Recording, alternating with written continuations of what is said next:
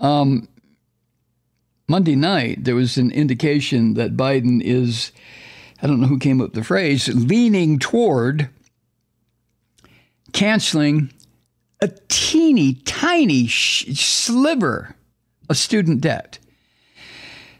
Federal, a student debt that was accumulated through federal student loans. $10,000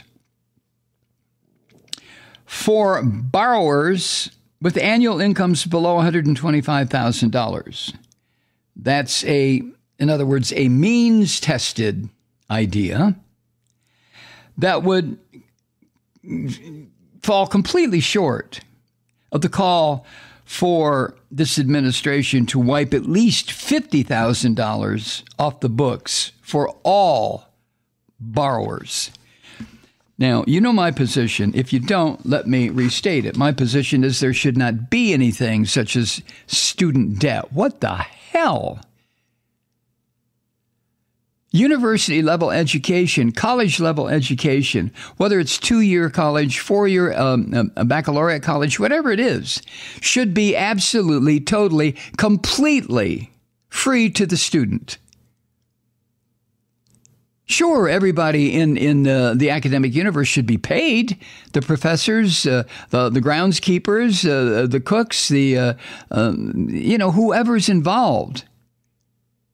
But we can afford it. If we can afford close to $1 trillion every goddamn year on weaponry, on death and destruction,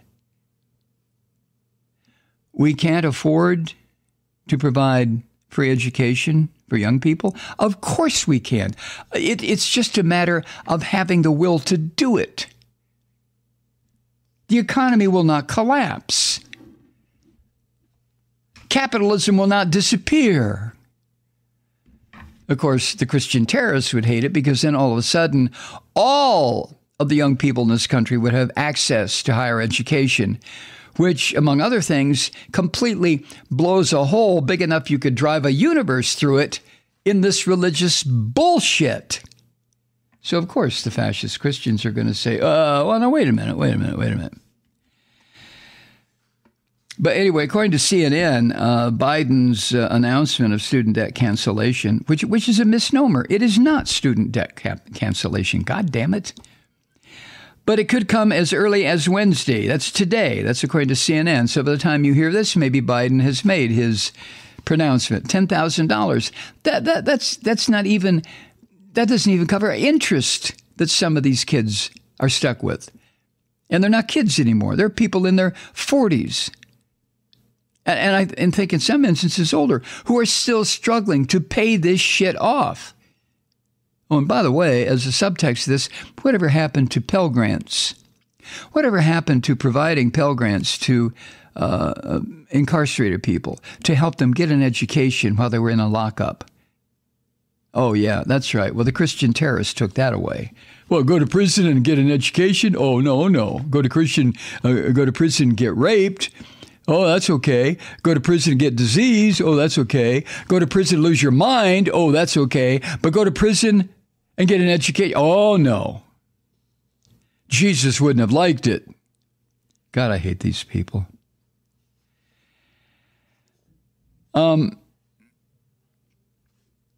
CNN also reported the other day, and didn't offer any details about this, but they reported, quote, administration officials have also recently discussed the possibility of additional forgiveness for specific subsets of the population, end quote. Well, again, to me, this is left of center gibberish, political gibberish, bullshit. Cancel the goddamn debt. Just cancel it. Cancel it. According to what I've read, the average federal student loan debt balance is right around $40,000. That's according to an organization called the Education Data Initiative. $40,000. And Representative Cori Bush, excuse me, Democrat of Missouri, tweeted, quote, student debt is a nearly $2 trillion crisis. The president must cancel student debt, all of it, end quote. I agree thoroughly with Representative Bush. $2 trillion. I mean, what do we expect from our young people and the people who are not so young? I mean, if you're in your mid, late 20s, early 30s, into your 40s, in some cases early 50s, okay, you're not exactly young anymore. You're certainly not old. You certainly am not fully established into middle age. You're still a youngish person. But what do we expect people to do with this kind of debt?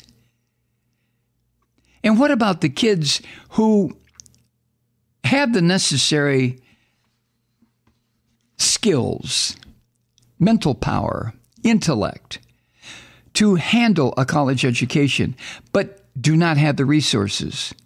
What happens to them? Or the kids that get into a college and then have to work to provide some or all of his or her tuition, and all of a sudden the load becomes too much. This is so fucked up. I mean, it really is. You talk about a country that has its priorities completely skewed. We will spend $1 trillion a year on weapons of death and destruction. But we have to have great, big, long, unending debates about canceling 10,000 stinking dollars of student debt. Wow.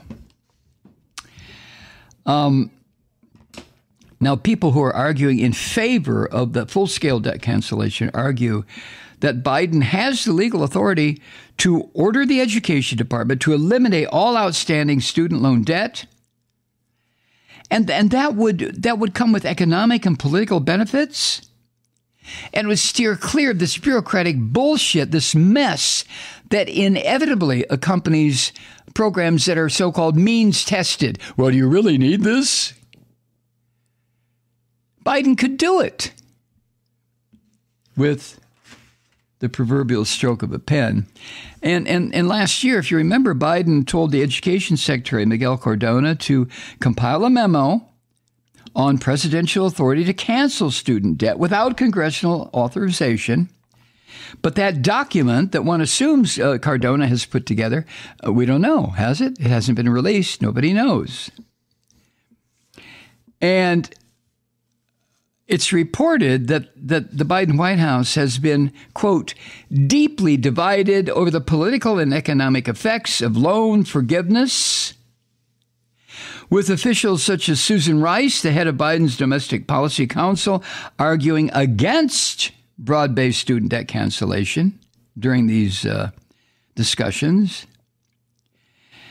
And the White House Chief of Staff, Ron Klain, has argued that it would galvanize a base of young voters increasingly frustrated with the president. That's what the New York Times reported on this issue.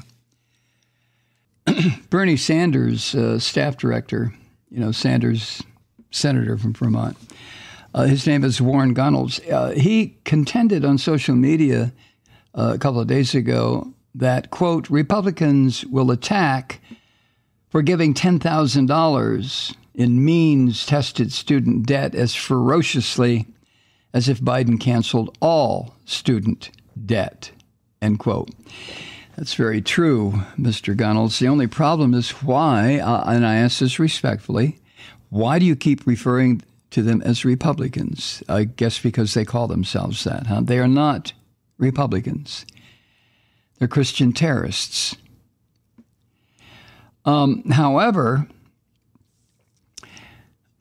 Mr. Gunnels said that the former choice, $10,000 in means-tested student debt cancellation, would, in Gunnels' words, quote, demoralize tens of millions of Americans who will still be drowning in debt, end quote. And I guess he tweeted this, quote, think big or go home, cancel all of it. Amen to that, huh? Now, a lot of advocacy organizations have also warned President Biden against canceling just $10,000 in student debt. The head of the NAACP recently compared that kind of bullshit relief to, quote, pouring a bucket of ice water on a forest fire, end quote. And in an analysis that was released the other day, Matt Bruning of the People's Policy Project noted that $10,000 in student debt forgiveness would, quote, wipe out the student loan balance of around 31% of student debtors, while cutting in half or more the student debt balances of another 21% of student debtors. But to so many people, so-called progressives, among which I would place myself, that's nowhere near enough. I mean, why leave any of it? And a co-founder of the Debt Collective, which is actually, it's this country's first debtors union. That person, Astor Taylor, said, quote, for millions of people, $10,000 doesn't cover the interest, and it won't lower the monthly payments on what's left of their debt. It's just so much bullshit, and I expect bullshit, lies, deception, half-truths, misdirection. I expect all of that from the Christian terrorists. But poor, naive Mikey, I still freak out when it comes from someone like the President of the United States when the President is Joe Biden. It's just, I don't know. Hi, Truth Seekers. Mike Malloy here. As you know, we've switched formats and are now broadcast exclusively on the Progressive Voices Network. So that means you get fewer program interruptions, no corporate commercials, and lots of profanity. But our format change also means some of our radio listeners no longer hear the program. It's been a while since I mentioned our podcasts, so you may have forgotten that there is a way to listen to this program anytime you need a good dose of screaming. Visit MikeMalloy.com and subscribe to our podcast. As a podcast subscriber, you can download the program to your mobile device and take me with you wherever you go. And if you have a friend who needs a dose of truth-seeking, you can give a gift subscription as well. That's MikeMalloy.com, and never miss a minute of the uncensored fun and frivolity.